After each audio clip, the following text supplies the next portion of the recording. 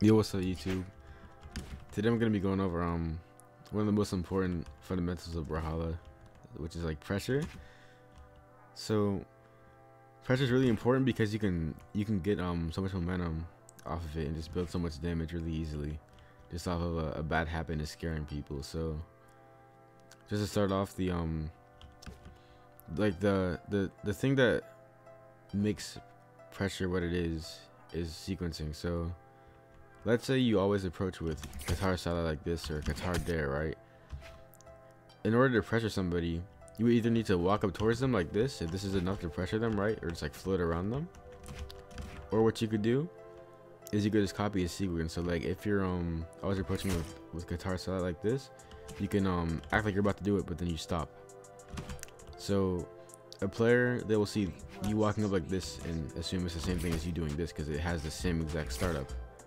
It's the same as that thing, you're dashing towards them. They're like, okay, he's about to sidelight, but then you don't. So he dodges, and you punish his dodge. So, and some people have different reactions. Some people jump, some people back away from you, some people try to cross you up. Like you'll walk up and they'll like jump dodge in, or they'll just try to go behind you. You can walk up and do reverse guitar sidelight. You can walk up and jump, you can do N-sig. A lot of things you can do. Or they could back up and you have to overshoot. So if they back up, you have to go really deep. You have to overshoot it to read them. And the thing about pressure is that it's not always gonna work. Like it's not always gonna work the same way. They're eventually gonna catch on to the fact that you're always approaching with delayed sidelights and stuff like that. So you have to mix it up. Maybe you have to approach aerially. Maybe you have to start back dodging like this when you approach them. Like all types of things that you can do. You can start doing dare, or maybe you can actually just start punishing. Or like just attacking them, just straight up attacking them as a mix-up. Instead of like doing a delayed side, you can just straight up hit them. All types of things you can do right there to mix up how you approach people and how you pressure people to play how you want them to.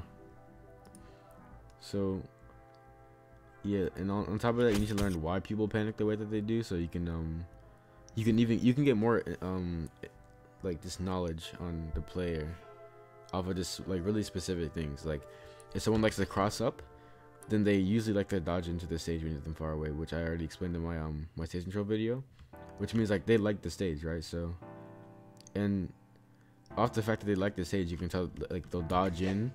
They might have like grounded recoveries. They might dodge down off of moves because they like to be on the ground more, stuff like that. You can tell a lot of things off of someone just crossing you up. So yeah, like you got all types of like character traits and stuff like that. You can just kind of see what kind of player they are just from a lot of like really basic things. Like if they float, when you walk up towards them, then they're probably just like floaty. They probably recover really high. They still might dodge into the stage because a lot of people just get caught off guard by that, but they're usually just gonna be more aerial and stuff like that. So yeah, you can just like get more intellect about like how people play just based on a lot of things by pressuring people. Or like let's say you pressure and they like the GC, like you walk up to them, they do a sword GCD like because they're scared of you, then you punish it, and then you can kind of tell that they're aggressive, right? So when you hit them away, they'll probably dash back into you since they like to counter attack a lot. The movie do like wake up side of combos because they just like to counter attack, since that was their first instinct, to hit you when they got scared. So you can tell a lot of things off of that just by approaching them a few times and just seeing what they do. So like this video is not really gonna be that long, so I'm gonna play some experimental and I'm gonna see what people do when I approach them with guitars, because guitars in my opinion are really clean for this kind of thing because the damage build up.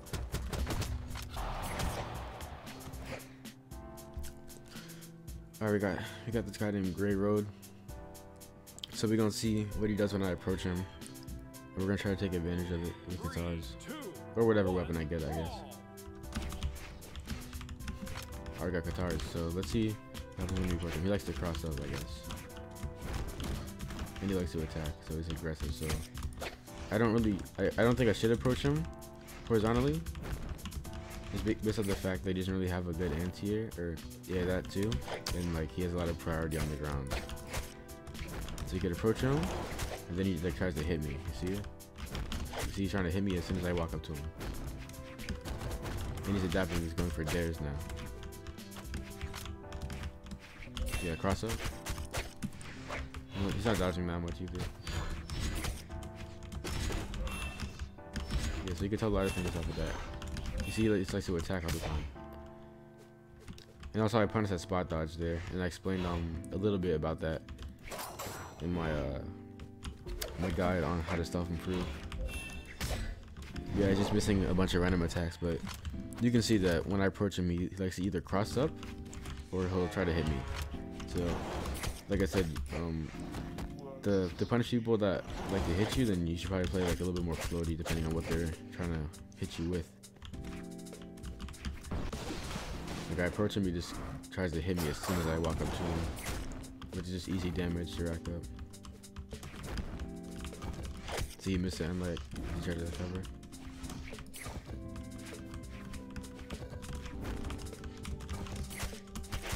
Boom. I'm just like putting pressure on him. I'm making him miss moves. Boom.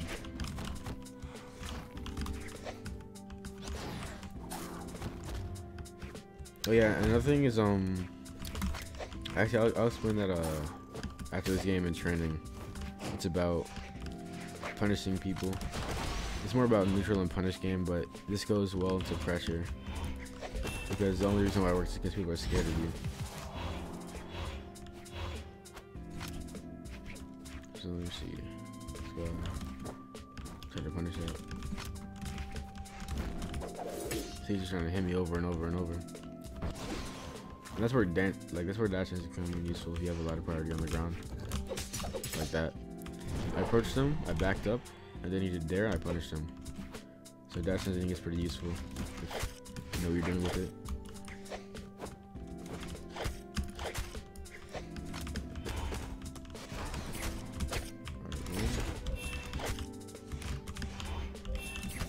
He's mashing, and he's pressuring.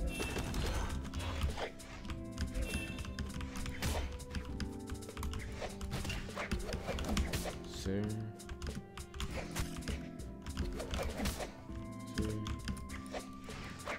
Alright, boom.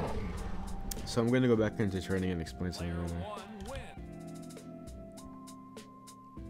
Alright, so another thing that goes into like the sequence category is when people miss a move, right? So let's say like you pressure somebody and then they miss a attack, but the attack isn't punishable, like they miss bow and light and you're not really in a good position to hit them. What you can do is you fast fall then jump, because they'll think that you're going to try to punish them for that bow and light, and it makes it more obvious rather than if you're just sitting here, they might be able to just know. So you have to make it like look as realistic as possible. It's just like faking, it's just doing a fake out. Like it's like go down and then you jump when you're about to, when you like know that the move's not punishable, but they might think they're going to try to go for the punish. So like they miss a move that you feel like you can't punish, and you know you can't punish it, you go for the fast fall and the jump, and then they get scared, they do a jump or like a dodge or some other attack, right? And then you punish them for doing that. That goes into the sequence category, but just because you're like acting as if you're gonna go for like a Qatar dare or some other kind of punish.